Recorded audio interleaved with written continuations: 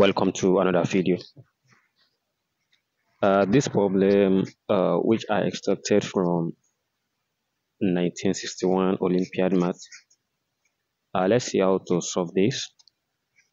So the first thing I'm going to do here is, so we have a to the power of x plus 4 to the power of x plus 2 to the power of x equals to 14. And if you write it in index form, so it's 2 to the power of x plus, so 2 to the power of 2, this is to the power of x. While the last one is 2 to the power of x equals to 14.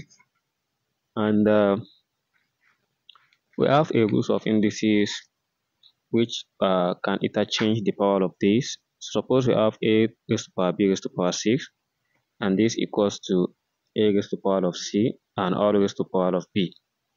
And by applying it in this, so x will replace the position of 3, and we have 2 to the power of x all raised to the power of 3. So the same thing with the second one, plus 2 to the power of x all raised to the power of 2, while the last one, so it's 2 to the power of x, and all this equals to 14. Then let's set 2 to the power of x to be any alphabet. Suppose I choose letter y. Anywhere we have 2 to the power of x, so we are replacing it with y. And hereby we have y raised to the power 3 plus y to the power of 2 plus y, and this 14, if I take it down here, it becomes negative 14, and I remain this side to be 0. Then here is the cubic equations, which myself, I don't know any formula for these cubic equations, so unlike the quadratic equation, so which you have the quadratic formula. But here's what I'm going to use. So let's start with this 13. So we have this as minus 8 and minus 6. And I start to replace 14 with these two values. Then we have yk plus y squared plus y. So minus 8 minus 6 equal to 0. Then if I combine these two together, so we are going to have y to the power of 3 minus 8. So I bracket this, y for the other 3 plus y goes to power 2 plus y minus 6, everything equal to 0.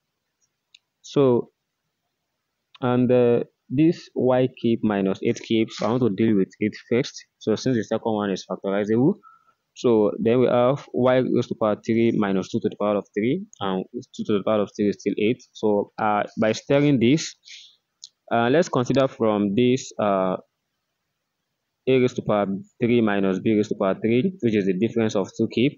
And the identity for this is a minus b bracket a raised to the power 2 plus ab plus b raised to the power of 2.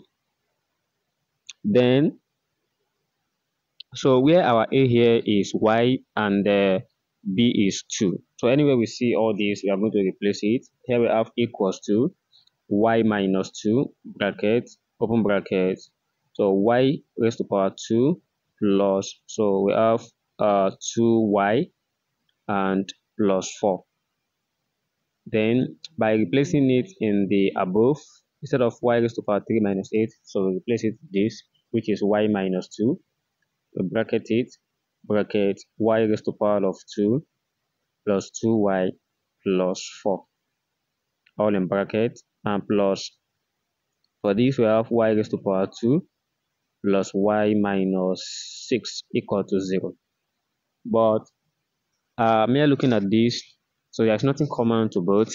But since I've said earlier that this y raised to the power 2 plus y minus 6 is factorizable, so thereby if I factorize this y raised to the power 2 plus y minus 6, so the result is going to give us, by doing it, so using factorization method, we are going to have, let's say the first here is y minus 2, and here is y raised to the power of 2 plus 2y plus 4, and by factorizing this, we have it as y minus 2 and y minus y plus 3, and you can try to pause this and expand this too. So by expanding this, we are going to get y squared plus y minus 6. So since both of them are taking y minus 2, it is now easy to factorize y minus 2 and put the rest in a larger bracket. Here we have y squared plus 2y plus 4, then plus y plus 3, and close the bracket equal to 0. So we have y minus 2 equal to 0, which is for the first one.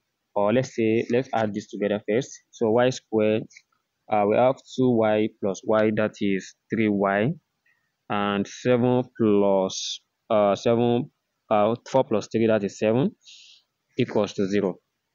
So then we can now let, since we have two different things in a different bracket, we are going to deal with this first. So suppose this one is it follows this ax squared plus bx plus c equal to 0, where the value of a here is the constant of y squared, which is 1, and b here is 3, while c is a constant value, which is 7. And let's follow from this discriminant, which is b squared minus 4ac.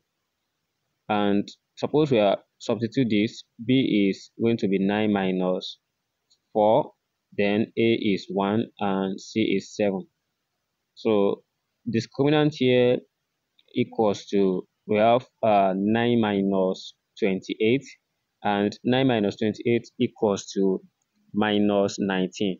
I know we have three cases of discriminant, so it can be negative, positive, or 0. So when it is negative, so that is we got an imaginary, which is the complex root. So which means for this, I don't need it. So since it will not satisfy the equations, and let's deal with y minus 2, where we have y equals to 2, so by transferring it to the other side. So since y equals to 2, then we now consider from where we test that 2 raised to power x equals to y. And if 2 raised to power x equals to 2, or let's say y, and the value of y here equals to 2, then we have 2 raised to power x equals to 2, and this 2 is just like 2 raised to power 1. So by cancelling this, we are going to have our x equals to 1. Thereby, so I concluded that the value of x here equals to 1 satisfy this. But let's check. The question is 8 raised to the power x plus 4 to the power of x plus 2 to the power of x equals to 14. And at x equals to 1, by putting it, so even without substituting, we must have get it right now that the value of x equals to 1 satisfied this particular equation. And this is how I think this problem should be solved.